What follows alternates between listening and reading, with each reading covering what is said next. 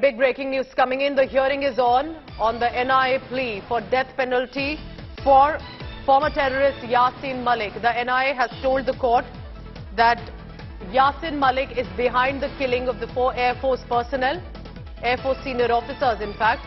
Incriminating material including documents and electronic devices were seized from him. This is big news coming in. Remember, this is the Delhi High Court that's hearing the National Investigations plea seeking a death penalty for Kashmiri secessionist leader who's been a former terrorist as well, associated with the Jammu Kashmir Liberation Front, the JKLF terror group.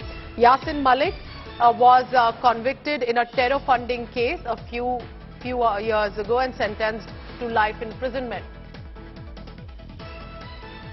Kanu Sardar, legal correspondent, joins us for the latest on that. Kanu, go ahead. What are we hearing from the hearing that just started from the court?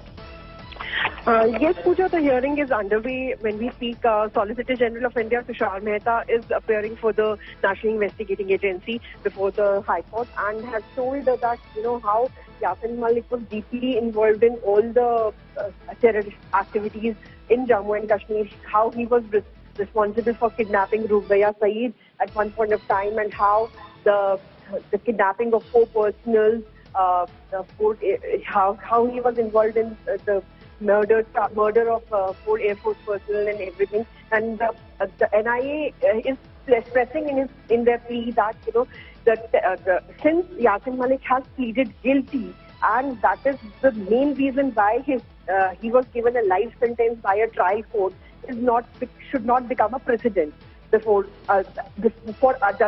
other cases. So NIA is saying that since he has pleaded, that doesn't make his charges less. That is why the NIA has filed an appeal and seeking for a death penalty in the case. This is a very important point that you're telling us. Stay on with me, Kanu Sardar, because what the Solicitor General has said, that you get your training from Pakistan, you indulge in all these activities, and then you plead guilty, and then you be in jail, and then you claim that you should be let go. That does not stand. And the charge sheet also says he's pleaded guilty. This was with regard to the Indian Air Force officers, remember, who had died in the line of duty, who were killed, and the accusations coming directly on Yasin Malik on that. This is a big moment, remember, very important hearing. Kanu, do tell us about it, because the focus in some ways has been over the whole issue of death penalty for Yasin Malik. Mehbooba Mufti had said that shouldn't happen. There are many, specifically from the Kashmiri Pandit community, that have also supported the death penalty. So there are different reactions coming in from that. What are you hearing about the hearing right now, as and when more details are coming in? Kanu. Pooja, the hearing is still underway, but what is NIA has said that a message should not go amongst the people who indulges in these kind of activities, that by pleading guilty you can escape your charges. So in this case, the trial court though was convinced that he has committed lot of things, and he has been convicted under several charges in UAPA, but still the death penalty was not given, only on the basis that since he has pleaded guilty.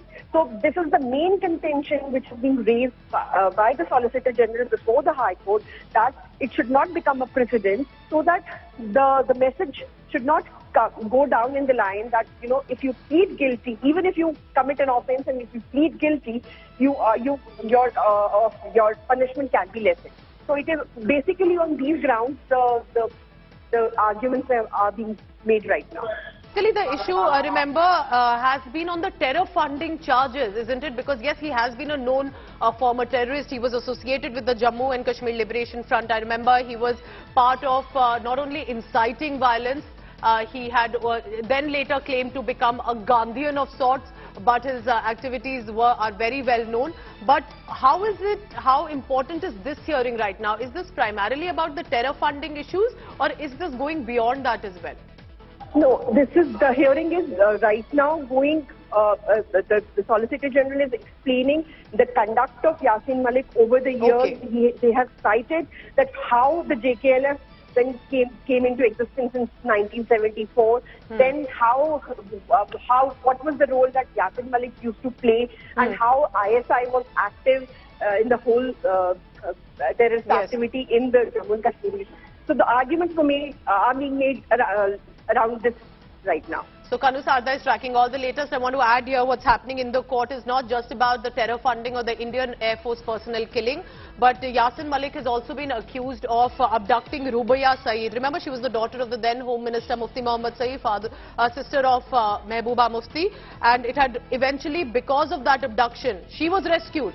But it had led to the release of major big known terrorists who were involved later in 26/11 Mumbai terror attacks mastermind. So this must be remembered of the sort of involvement that Yasin Malik was in with regard to Jammu and Kashmir specifically. Thank you so much, Kanu Sarda, for the latest.